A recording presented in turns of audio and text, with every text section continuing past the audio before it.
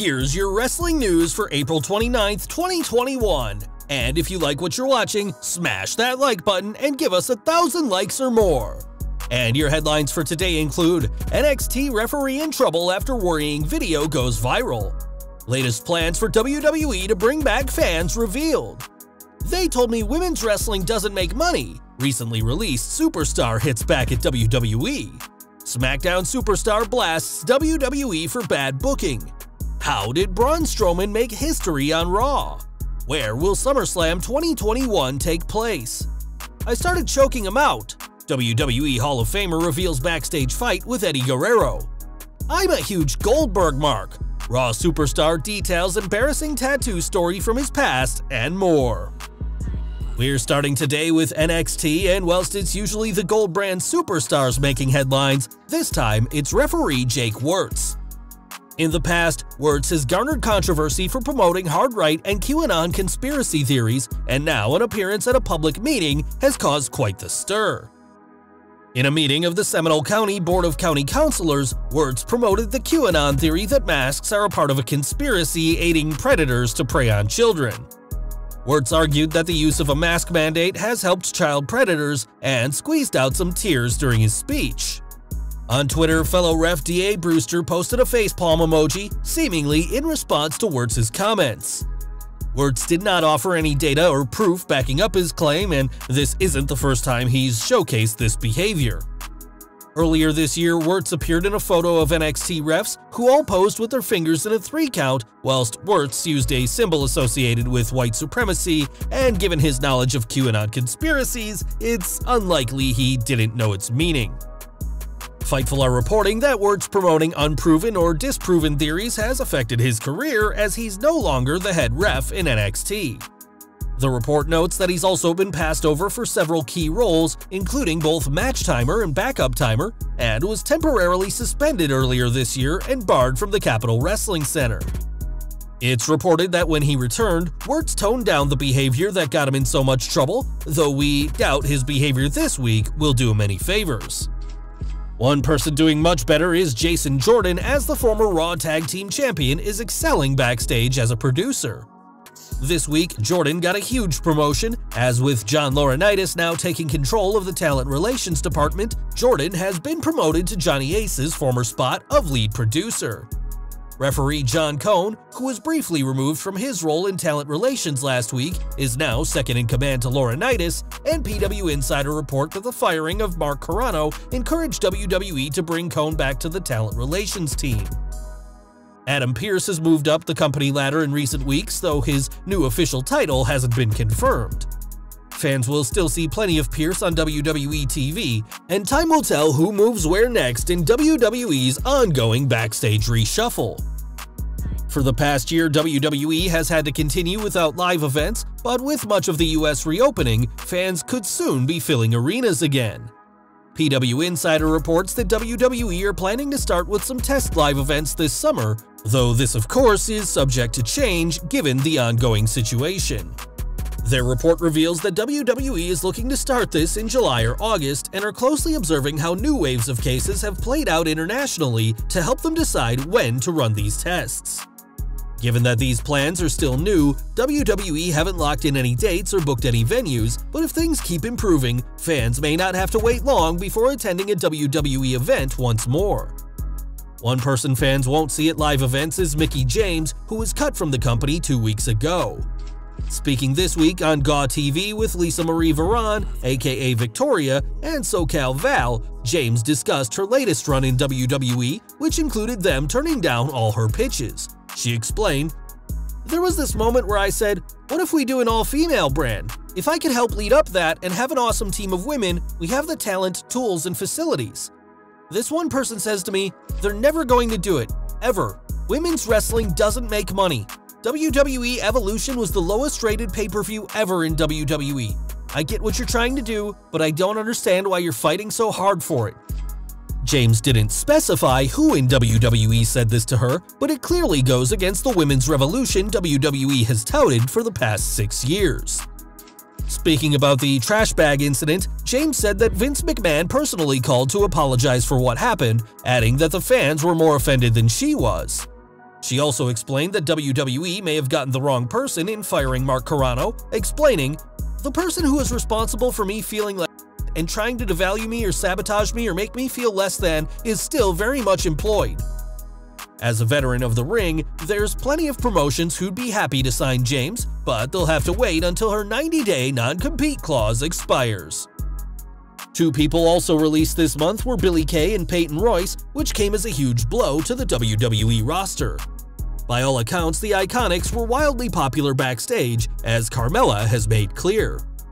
Speaking on the Bella Twins podcast, Carmella discussed her brief team with Kay, saying she was looking forward to showing her fun side, and added, "Those two were some of my closest friends since they got here, so it was the first time I was really rocked by a release.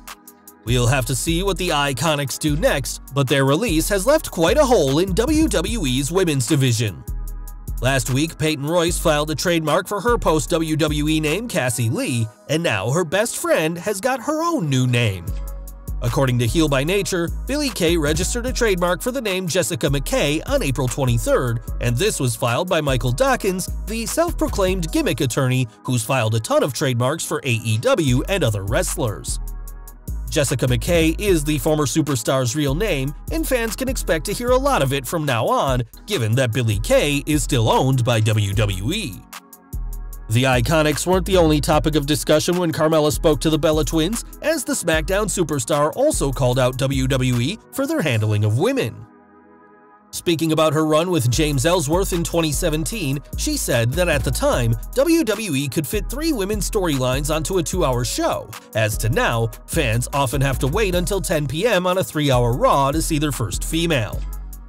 We'll have to see if WWE changes how they book women, especially as Carmella has only appeared a handful of times since the Royal Rumble pay-per-view, but the former champion isn't happy with how things are right now.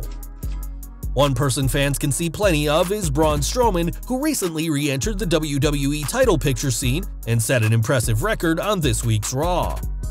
On the show, Strowman started his night facing Mason T-Bar in a handicap match before teaming with Drew McIntyre to face them in a tag team match, and ended his night beating McIntyre one-on-one, earning a spot in the WWE title match at WrestleMania Backlash. The Twitter of WWE Stats and Info have confirmed that Strowman is now the first person in WWE, WCW, or ECW history to have a televised singles, tag, and handicap match on the same night. On May 16th, Strowman will compete in a triple threat match and will no doubt look to topple both McIntyre and Bobby Lashley to become the new WWE Champion. As WWE's COO, Triple H is unsurprisingly a very wealthy man, and added to that wealth this week by selling off some stock. According to SEC filings, the game disposed of 37,115 shares valued at $55.60, earning him $2.06 million as the King of Kings continues to make big figures despite his departure from in-ring competition. The game is no stranger to competing at SummerSlam, and WWE is planning on this year's event happening with a live crowd. It's been previously reported that Phoenix, Arizona and Texas are being considered, but we know that Boston, Massachusetts, which was meant to host SummerSlam 2020, isn't being considered. Fans were hopeful when Massachusetts Governor Charlie Baker announced that the latest reopening guidelines will start on August 1st, which would mean sporting events could return at full capacity before SummerSlam. Now, Boston's Mayor Janey has said that her city will wait an additional 3 weeks, meaning that Boston's return to normalcy will be August 23rd, the second to last Monday.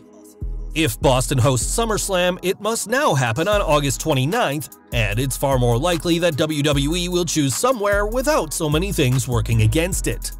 In WWE history, there's few names more respected than the late Eddie Guerrero, and whilst he and Kurt Angle were good friends in real life, which helped them to put on a classic at WrestleMania 20, they didn't always see eye to eye. Speaking to Hannibal TV, Angle recently spoke about a backstage fight with Latino Heat, which took place after a SmackDown segment where Angle, Luther Reigns, and Mark Jindrak gave Guerrero a beating. He explained, "I didn't touch Eddie, but they did. I guess they laid into him pretty hard and he came backstage, he was mad and he approached me and he said, 'Why did you lay into me like that?' I said, 'Eddie, I didn't touch you.' And he said, 'I did,' and he pushed me. I said, 'Don't push me again,' and I pushed him back. He tried to double leg me and it wasn't that hard to fight him off, me being an amateur wrestler. It was pretty easy and I put him in a chokehold and started choking him out.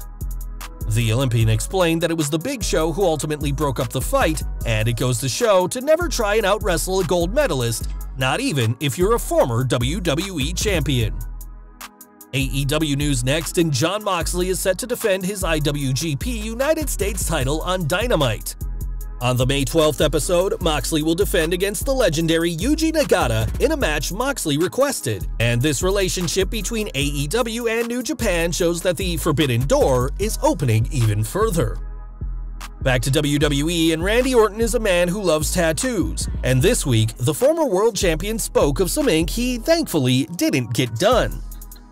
Speaking on Kurt Angle's show as its first guest, the Viper admitted to being a huge Goldberg fan in the late 90s, so when he turned 18, he wanted to emulate some ink from the former Universal Champion.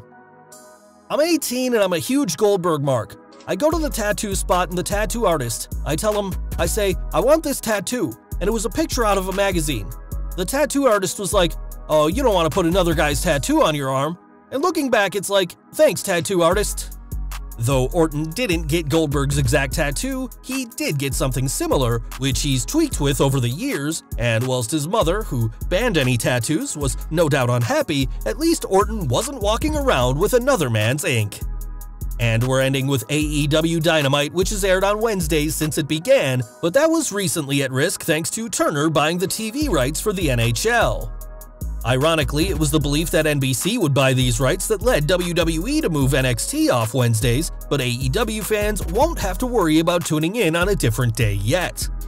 Speaking on Busted Open Radio, Tony Khan said that AEW has a contract for the Wednesday night time slot, which has 2.5 years left on it. Khan also explained that if there was an opportunity to move nights that he'd consider it, but only if it was a really good deal for AEW. As for now, fans won't have to worry about AEW moving nights, though things could be far different in 2.5 years' time. Well guys, that's our news for today. Please share your comments below. Also hit the like button, subscribe to our channel, and hit the bell icon to receive all notifications. And as always, thanks for watching.